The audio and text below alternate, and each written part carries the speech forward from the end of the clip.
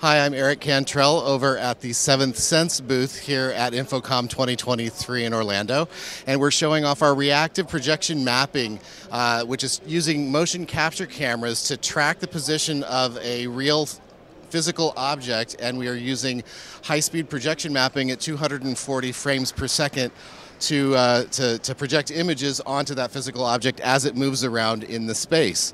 So give it a shake, and it's completely indistinguishable from paint, but it's painting with light. If you want to learn more about this, go to 7thSense.1.